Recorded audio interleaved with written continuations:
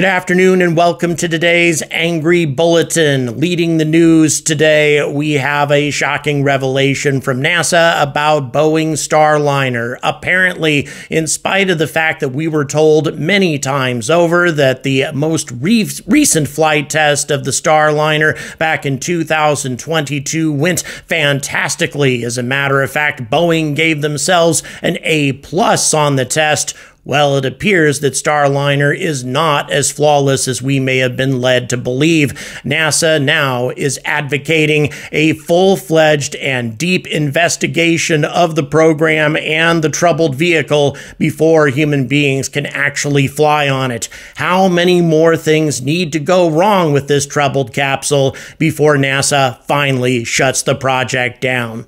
And in other news, after a 2-year absence from the skies, Virgin Galactic finally takes to flight again and manages to reach space, at least the United States and the U.S. Air Force's definition of space, not necessarily the worldwide definition, but still manages to get to space, at least as far as I'm concerned, and does so flawlessly, or at least so we are told. So what's next for Virgin Galactic? Are they finally going to start putting some revenue on the books?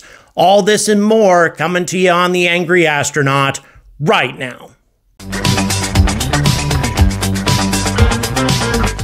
Good afternoon, and thank you for joining us here on The Angry Astronaut. Just a quick update on my GoFundMe page. I'm going to stop talking about that for the next couple of weeks because I have achieved my short-term goal, as I've mentioned a couple of times before, of about 30% of the total amount that I was asking for, and that was what was necessary in order to get my living arrangements and such established ahead of time on the other side of the Atlantic. Thank you so much for your generosity. The long-term objective of this GoFundMe page is something that we can take a little bit more time on, but if it's something you would like to contribute, frankly, if only 1.5% of my European subscribers were to contribute either €5 or £5 to this cause, that's something that would easily get me over my goal for the GoFundMe page. But in the meantime, let's get on with the news today. You know, I'm starting to get a little envious of Beth Moses, who is the flight and astronaut instructor for Virgin Galactic. This is actually her 3rd time to suborbital space. And yeah, I know a lot of people are going to say they didn't make it past the Kármán line, it doesn't count, blah, blah, blah.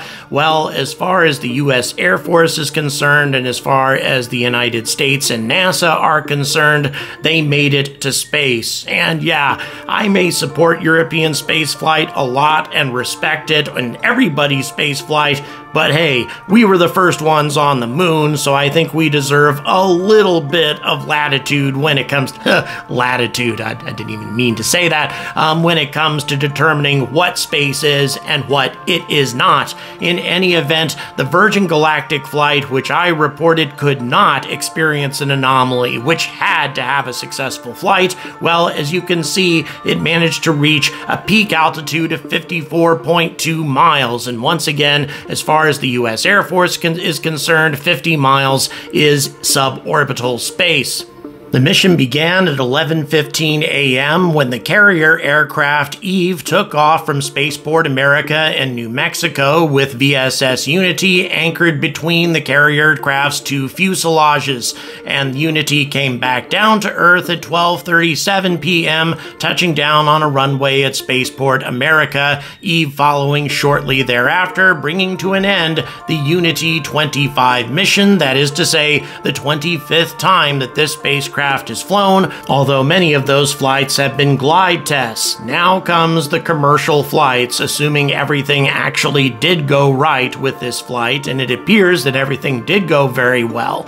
Now, the commercial flights are not going to pull in enough revenue to get Virgin Galactic to a profitable state of affairs, at least not yet. They're going to have their fleet of new Delta-class space planes enter service, and these will be capable of flying once per week, thus allowing Virgin Galactic to conduct daily space flights. Once they're able to do that, Virgin Galactic could gross as much as $1 billion a year, but in the meantime, their finances are going to be a tough thing to maintain. They're losing as much as $500 million a year with only about $900 million worth of cash on hand. If Virgin Galactic does not receive any further funding, they could be out of money in less than 2 years. Of course, if they demonstrate that they're able to put revenue on the books with a number of commercial space flights, I think that revenue could very well be forthcoming from investors.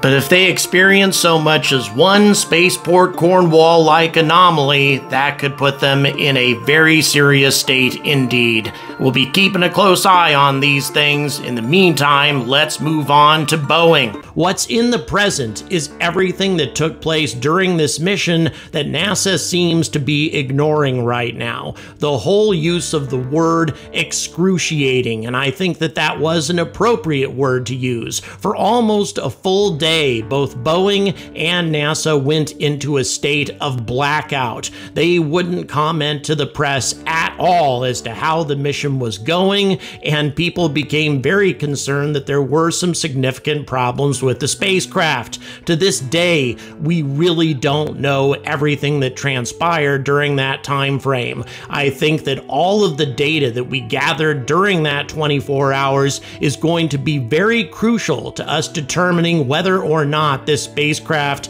is actually safe. But I think it's worth noting the number of times that Kathy leaders called the entire experience, that 24 hours, a learning experience, and how much they actually learned during this process. What did they learn? Did they learn just how awesome this ship was, how flawless it was? I think not. I think that Starliner experienced a number of problems during this blackout that we haven't been informed on yet.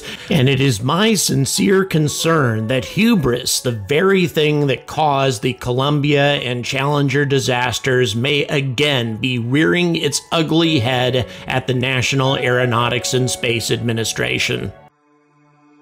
So the reason I showed you that clip is not to say, haha, I was right, or anything like that. It's mostly to demonstrate that I am frequently accused of being sensationalistic about some of my claims in my videos, and I just wanted to make it very clear that I seldom make a claim that doesn't at least have some substantiation in fact. And after that 24-hour blackout, and after the numerous thruster failures, I was extremely suspicious of all of the really high marks that NASA was giving Boeing, and that Boeing incidentally were giving themselves about that particular test flight. And at the time, numerous commenters were calling me biased, that SpaceX had had problems during its test flight as well, that my claims were sketchy and unsubstantiated, etc., etc. But I tend to be very suspicious of anything that doesn't smell right to me, and that whole test flight and everything that NASA and Boeing were saying about it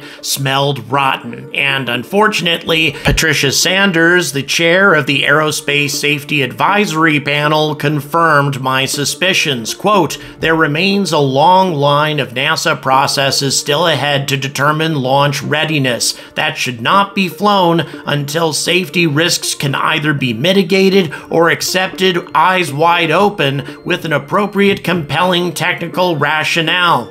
It is imperative that NASA not succumb to pressure, even unconsciously, to get CFT launched without adequately addressing all of the remaining impediments to certification. Given the number of remaining challenges to certification of Starliner, we strongly encourage NASA to step back and take a measured look at the remaining body of work with respect to flying CFT, to take a deep look at the items on the path to closure."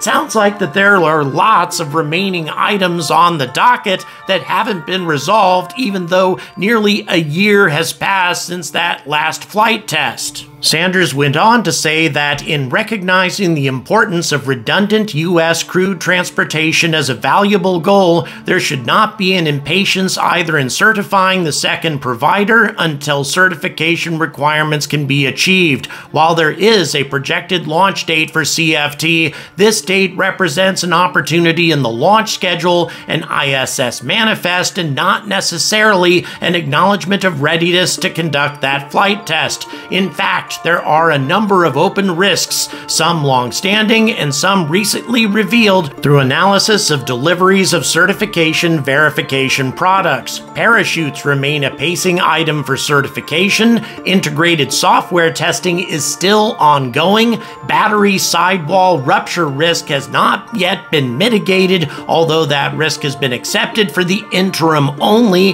not for the long term. And in her final recommendation, Sanders said that there should be an independent team conducting this deep look into the open technical issues related to Boeing Starliner's readiness. So this obviously wasn't about just thrusters or some sort of momentary problems in docking. There are ongoing problems with a number of Boeing Starliner systems, most significant of which, in my opinion, is the integrated software, something that has plagued this ship from the beginning. As I've said a number of times before, the very first video that I made for my channel was about Boeing Starliner and the problems that it was experiencing during its first test flight in 2019, and many of those problems were created by software, and the vast majority of the corrective actions that NASA recommended for Starliner at that time were in regards to software, and these problems apparently still linger.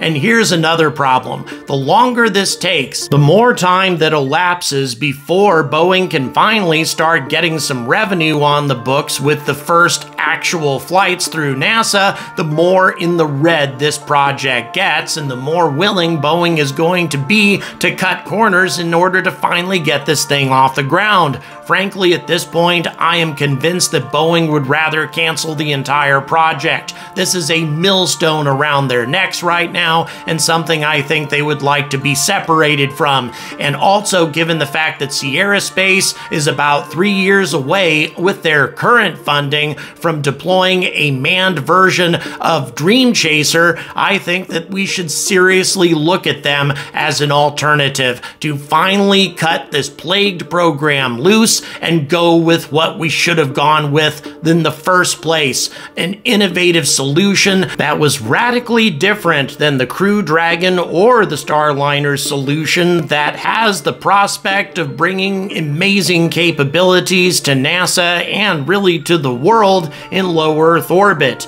a solution that is months away from launching in a cargo capacity, and as I said before, 3 years away from launching in a crewed capacity. That being the case, then, with additional funding from NASA, I think Sierra Space could come through with a far safer and less problem-ridden solution in perhaps 2 years. And given the fact that Starliner is already running over 3.5 years late from when it was supposed to be deployed in 2019, I really think this is the lesser of two evils. And consider just how bad the situation could have been if Crew Dragon had not proven to be such a stellar success. The Russians would have taken control of the ISS, or we would have been compelled to support Ukraine a lot less aggressively. How different the world might have been if SpaceX had not come through at such a crucial time.